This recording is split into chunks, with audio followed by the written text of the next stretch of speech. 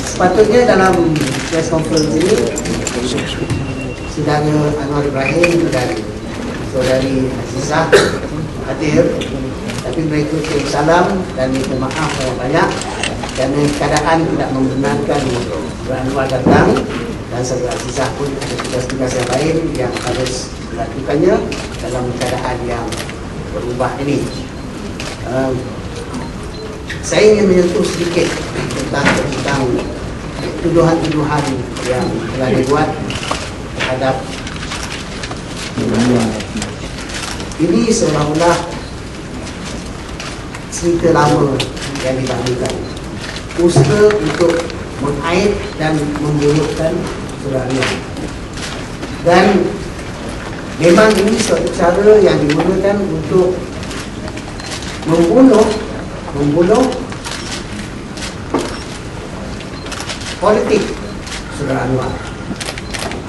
Bahkan kami sendiri dan saya sendiri mendapat maklumat bahawa usaha untuk menjalankan pembunuhan ini bukan semata-mata pembunuhan politik, bukan saja itu assassinate him politically, tetapi kalau boleh untuk membunuh beliau physically, to kill him physically. Dan oleh kerana itu kita membuat persiapan-persiapan untuk memastikan keselamatan beliau terjaga. Jadi apakah sebabnya? Apakah sebabnya mereka nak membunuh secara fizikal dan politikal Anwar? Why is it they're so keen to kill Anwar politically and physically? Sebabnya ada dua sebab besar. Satu ialah kerana ketakutan pemerintah sekarang sekiranya berlaku perubahan politik dan pentadbiran negeri ini. Their great fear that there will be change of administration government in this country. There is so much at stake for them, and they will have to stop at all costs this change. Dan itulah yang mereka tak lakukan. Jadi ada kepentingan dan interest dan kepentingan yang besar, terutama sekali di kalangan pemerintah sekarang, supaya tidak berubah, tidak berlaku perubahan. Perkara keduanya ialah bahawa ada Saudara Anwar mempunyai dokumen yang jelas, bukti yang jelas bahawa dalam perbicaraan dia dulu daripada tahun 98, dua orang besar negara ini, iaitu IGP dan AG, two important officers of this country, the AG and the IGP, manipulated evidence, fabricated evidence against Anwar. These are documentary proofs that are with him. He had the documentary proofs more than 2 weeks ago. Dia mempunyai bukti ini lebih daripada 2 minggu yang lalu, tetapi dia tidak mahu mengumumkannya kerana tidak mahu mengkaburi banyak masalah yang sedang dihadapi sekarang. He knew of his documentary evidence 2 weeks ago, but he wouldn't disclose them in view of the so many things that has been happening, and he doesn't want to water down the effect of those things.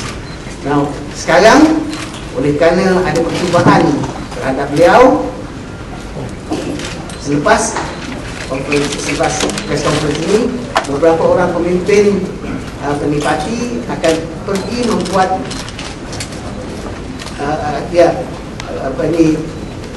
lepas tak tentu lagi beberapa kan, tapi selepas habis visi ini, pemimpin parti akan pergi buat laporan polis terhadap tindakan-tindakan yang dilakukan oleh dua pembesar tadi untuk fabricate dan fabricate evidence dalam Anwar, what sort of evidence is there? Is it somebody actually sent SMS or saying It's more than SMS message. Basically selling a bullet or something like that. No bullets. We won't consider selling bullets as that serious, you know. Right. We have, I don't think we will disclose to you the nature and the source of the threat, but it is a real threat. That is why Anwar is not here today, because of fear of... There is fear for his safety, and we want him to be in a safe place. And he's in a safe place. We think he's in a safe place now. Will he remain in the country, or is he leaving the country? There is no decision for that. One thing is that whatever Anwar does, he doesn't do it on his own volition. He consults the leadership, and whatever decision is made by the leadership together with him. So whether he stays in his country or goes overseas won't be his own personal decision. It's a party decision. That threat against him is real. That threat is real. That threat has been there for the past 1 week. Well, in fact, since the government especially became convinced that he might have the number for a change of government, and especially again after the AG and the IGP have been implicated in certain documented proofs show that they have fabricated evidence. Has any foreign government offered to help the protect? Well, personally, I don't know whether this has been. I think there will be many foreign governments who would like to have him, because his contact with foreign governments and foreign leaders is very good. Has any foreign government contacted him? Well, I don't know. You may tell me, Doctor, there was these rumors going around that Anwar is actually seeking asylum from a certain embassy. Can you comment on that? Rumors, you say? Yes. Well, sometimes rumors are true, but in this case, I don't believe it's true. So Anwar, Dr. Anwar is not at the foreign embassy, right? Well, I really don't know. Doctor, if the death threat was known within these past few weeks, why is it now they are choosing to announce it after an allegation of sodomy has been launched?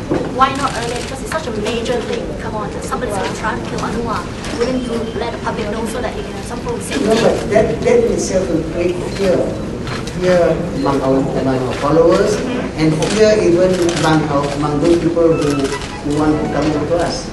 So we have to weigh the positive and negative aspects, and we didn't want to create. It won't create just fear among us, but it will create a sort of instability within society in the country, and we don't want that to happen. Well, by announcing it now, wouldn't that also strike fear that society might be destabilized? Well, because what is being done now by government is enough to create instability. The other side, is the party in touch with the police yet?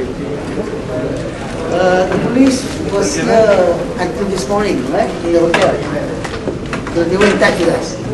Prof, what is the message Anwar gave to party members and supporters following this new round of allegations of sodomy?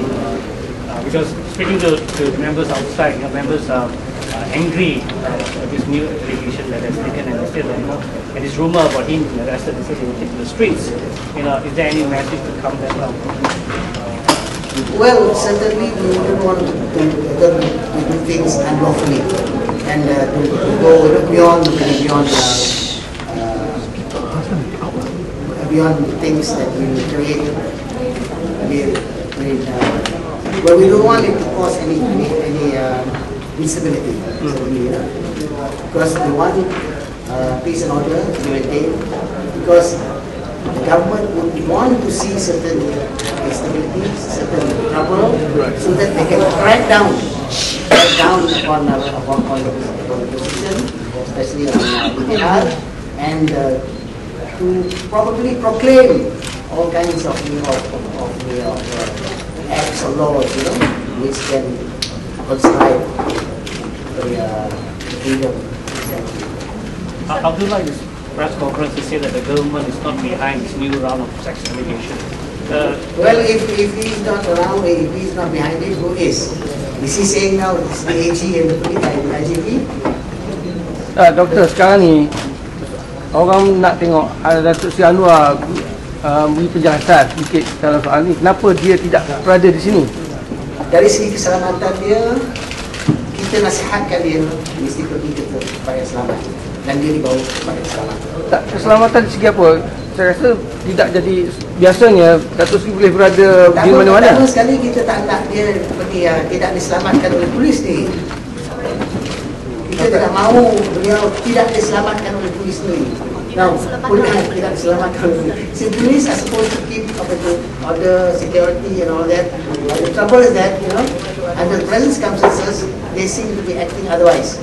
So you don't trust police in other words? Well, you ask ordinary man in the street, you ask any hawker, you ask any, ask them whether they trust the police.